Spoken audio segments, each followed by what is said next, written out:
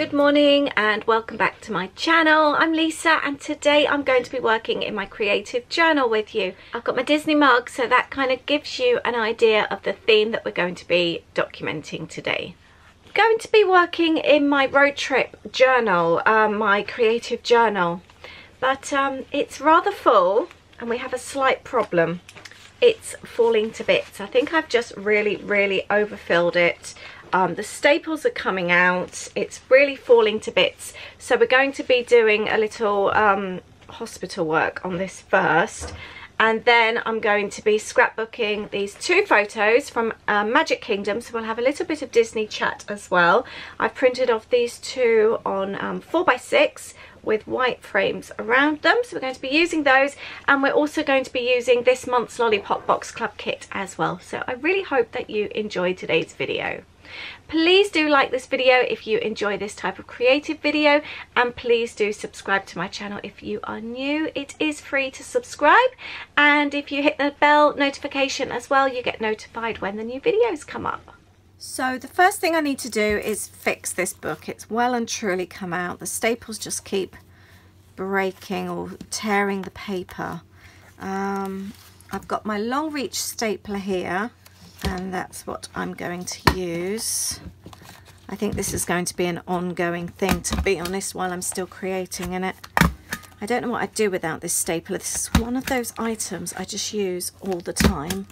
Right, so it's back in, but what I'm going to do to kind of make it look a bit tidy, and that's exactly what I've done with this other page here. I've stuck something all the way over the top so that you haven't got the staples in the middle, and hopefully it's not going to tear through then, and that's exactly what I'm going to do with this page today. I think it would just look a little bit neater.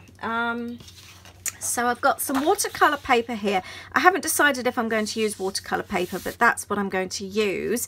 But I meant as in I haven't decided if I'm going to be using watercolor paints, but I want to use a star template.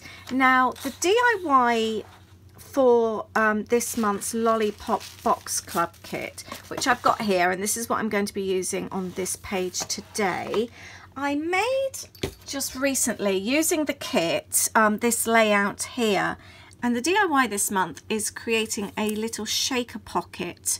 I've used the star template here. This is an add-on for the kit, so I'll link up that below. It doesn't come with the kit, but it matches. I sell a few bits and pieces like that. And then sewing up, you create a shaker pocket. Now, I didn't want to do exactly the same on this page, but I am going to create a pocket. I've just Googled a star template, and that's what I've just printed off, and I'm going to use this as my template.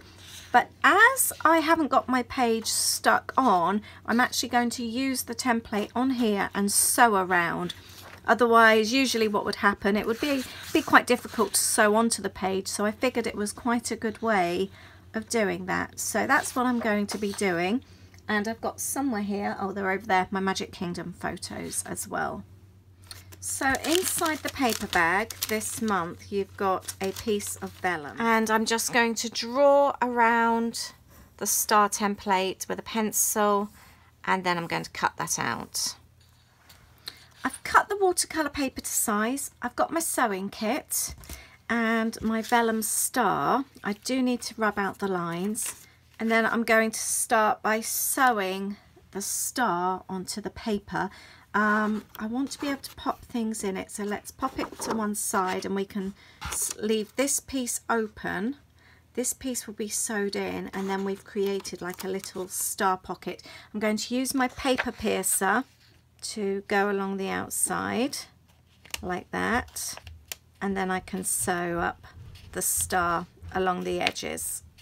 So that's my partial star. The other thing you could obviously do, and this might actually look nicer, is sew the star, although sewing through the vellum it is quite fragile, and then stick it on just and leave your pocket. So that's another way of doing it. So I've done that, and now I need to pop on some papers. I was going to use some of the frames from the kit. I really love these papers this month. They're so nice. So I'm going to cut out a couple of these frames to use on the other side. Right, what I should have done here, because I've got that kind of like big ledge now, I've needed extra paper. I should have allowed a little bit of extra, but that's fine. I do quite like that, but I could always add washi tape as well. So I've stuck the page in, and I am now cutting out my little frames. One, and then I was going to pop the photos inside like that. And now I'm just going to stick these little frames into the book. I think I probably will end up adding watercolours around the outside. And then I've got two photos here. I've got one of It's a Small World, and I've printed these quite small and lengthways so that they would fit in the frames nicely like that. And the other, that's Magic by the Castle. So this page is going to be about Magic Kingdom. I have a notepad here from the kit, and it's for wish lists. I do quite like the idea of using this on a page, but I think I might actually wait and use it on a 12 by 12 scrapbooking page. But I quite like the idea of actually putting wishes or something that we'd like to do or something we wanted to do and then tick off. I think that could be quite fun. I think I'm going to get the die cuts out next. I've also got the stickers here as well. Oh, there's quite a lot here actually. Yeah, I think I'll do die cuts next. Here are some of the die cuts here. The idea I had was to pop some of them into the pocket. So I thought that would be really quite cute. So let's pop some of these in here. And then I'm going to add some of the sequins as well. Let's add a star. Inside the treat bag there's some sequins. So I'm just going to add a pinch, and I think the easiest way is to use something thin to push them in. I was originally thinking about adding journaling, almost like a little tag, and popping that, but actually I'm going to pop, let's make sure that's straight, this on it, dreams can come true, and then you've got like a little shaker pocket there, because as a family we're always dreaming about going back to Disney, so I think that's quite relevant. I was going to use one of these, and let's cut this in half actually. This is also from the die cuts. We could pop this here and that one on that side, I think. Before I add anything else to the edges though, I'm actually going to add a doodled edge around the outside. I am going to include this little bit of gridded paper, although it wasn't meant to be there. Sometimes you can just embrace things when they happen when you don't expect them to happen.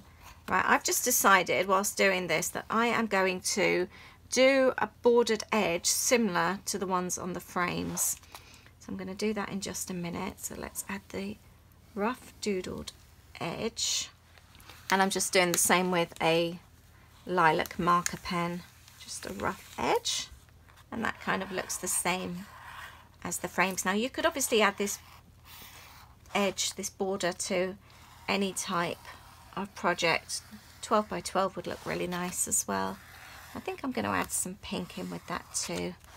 I've added the tabs. I cut one in half so I could use it in two separate areas, and I've added little stickers from the sticker sheet that comes in the kit, and they go on there really nicely.